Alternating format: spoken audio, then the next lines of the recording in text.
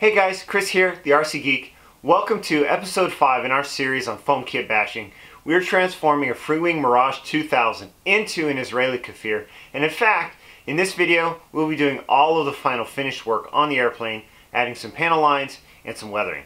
In our last episode, we covered painting the 4-tone desert camouflage and then applying the markings. To see that video, you can click on the icon in the upper right corner. I've got a link there. Now, as mentioned, in this episode, we're covering panel lines and weathering. These are two things that can really make or break a scale model, and very often we can get too heavy with either.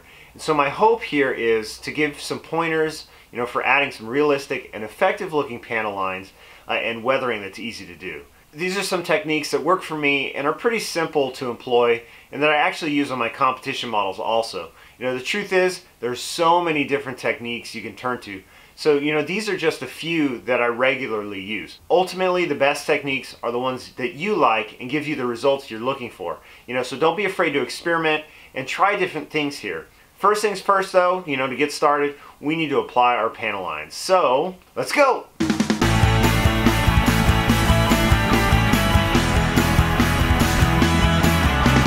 For applying panel lines, we're simply applying all of them using a mechanical pencil. This works excellent in this case because the pencil lines, when applied, are darker than all of the colors on the airplane. So as a result, you can get a really fine and nice looking panel line. Any color scheme where this is the case, pencil does work quite well. I'm using a mechanical pencil with a 0.5 millimeter diameter lead. And this is so that we get consistent width lines that aren't too wide. Also, a harder lead is preferred so as to avoid smears as you handle the airplane and avoid applying panel lines just way too heavily. One thing to note is that this technique really only works when applying lines onto a hardened surface. The polyacrylic hardens up the airframe well and so provides a surface that is conducive for this. This is not something you'd realistically be able to apply to a painted bare foam surface. So just a heads up on that. In applying the panel lines themselves, I simply used a 3-view drawing and transferred the essence of what's on that drawing to the model. What I mean is that I didn't measure and scale the locations exactly from the drawing or anything like that. I simply went with a looks about right approach. My goal was to simulate the full size, not replicate it. If this were a competition project, then I'd spend much more time scaling to match the drawing and pictures of the full-sized airplane. For some of the smaller detail shapes like axis panels and things like that, I used a template that I have for squares and circles, which made those items easy to make. For long continuous lines, I used a long ruler where I could, or I used 3M fine line tape that was applied to the surface. The tape is thick enough to create an edge that you can draw against, so that's an easy thing that you can use. I also used this for many of the radial lines around the nose and fuselage. I typically have various widths of fine line tape on hand, as it's really good stuff. It can be used for more than just painting.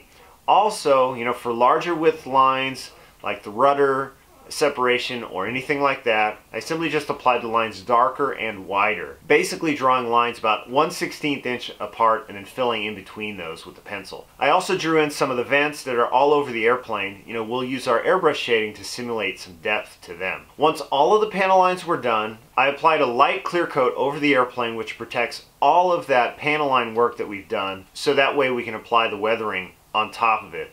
I use a non-yellowing lacquer clear coat, which is the same stuff that I use on my larger airplanes too. I want to point out that if this were a competition model, then I would have done much the same process, but once the lines were drawn out on the airframe, I would use a double-ended scribe to actually scribe the panel lines into the paint. You can also do this into primer if you choose to put panel lines down before you actually paint the airplane. This then creates a fine groove in the paint versus a drawn line, and then that provides a little extra dimension to the model, because then you get shadows in those panel lines and things like that. Also, it helps the panel lines take washes really well too. For small axis panels and things like that, I like to make many raised panels out of vinyl.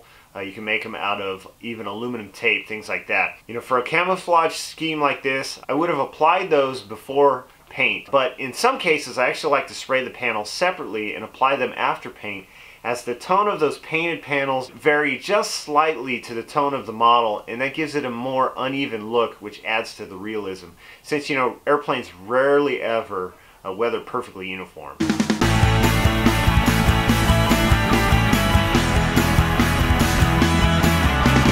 Alright, so we have all of our panel lines down now. The final step in the finishing process is to weather the airplane and make it look like a beautifully used warfighter. I want to say up front here that, when it comes to weathering, less is more. If you step away looking at the airplane thinking it's too dirty, then it's too dirty.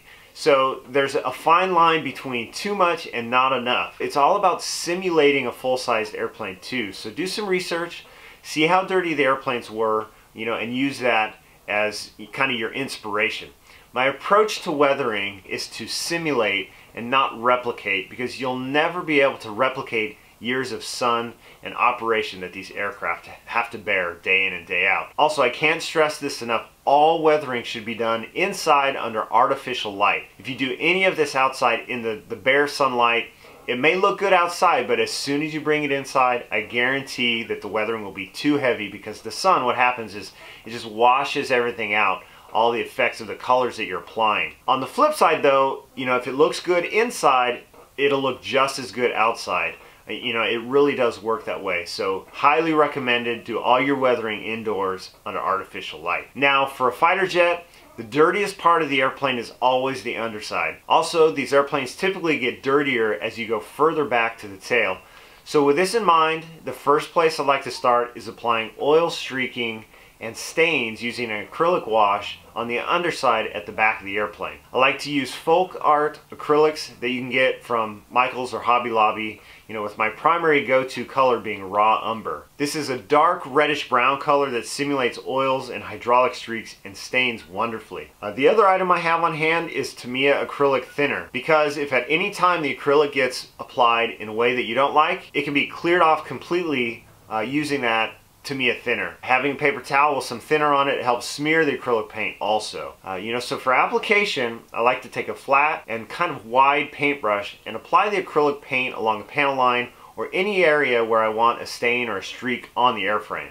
From there, I wipe the acrylic paint off in the direction of the airflow with a paper towel. Usually it has a little acrylic thinner soaked into it to help smear the paint and create a streaky kind of stain on the surface. The beauty here is that if at any time something is applied that we don't like, it can be completely cleaned up with the acrylic thinner without any risk of lifting up the paint. This was continued all around the airframe, but with restraint. Heavy stains and streaking were only applied to the underside, and then on the top side, I only applied a streak here and there from the smaller access panels or from hinges, things like that. Also, in some cases on the fuselage, I wiped the acrylic wash off downwards towards the ground, since fuselages typically collect weathering in that direction from sitting in the elements. It's all about small touches and subtleties on the top side. I only use the raw umber color as I found this really gives the look I want. You can experiment with different colors and see what you like. Once all of the washes were down all around the airframe, I finished it all up with some airbrush shading. I simply used some very thinned out black. The consistency is like dirty thinner. I keep it this thin because it is easier to add more shading than to take away. So if you make a pass and you want it a little darker, then simply make another pass using the airbrush.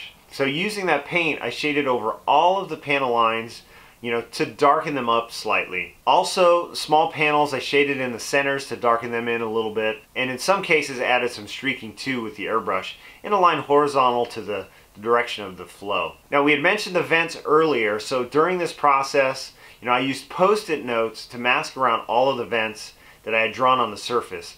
I then masked one by one each of the louvers and darkened one side, basically painting the paper, not the actual surface. And what this did, this gave the illusion of depth, since we're not physically adding vents into the surface, but by adding the shading, it makes it look like there's actually some depth there. I did the same thing to the rudder too, to give the illusion of depth around the hinge line. Now once all of the shading was done, stepping back and looking at the airplane, the black felt just a little too prevalent all around, all that shading. So I took a fine Scotch-Brite pad and burnished down all of the surfaces on the model. This helped tone it down and even it all out. Once I was happy with it all, then I sprayed a final clear coat and she was done. So here's the finished Kfir, and it came out so much better than I expected. The airplane really looks the part beautifully and comes across very scale looking. All of that work really pays off in the finish, and the combination of the washes and the shading really portray a realistic finish. You know, these techniques are easy to do and can be applied on virtually any aircraft type, whether foam or fiberglass. So experiment, you know, try it out, because the only way to improve at this is to, you know, just practice, be fearless, you know, try different things and develop those skills that really work for you. Now, all we got to do is fly this thing.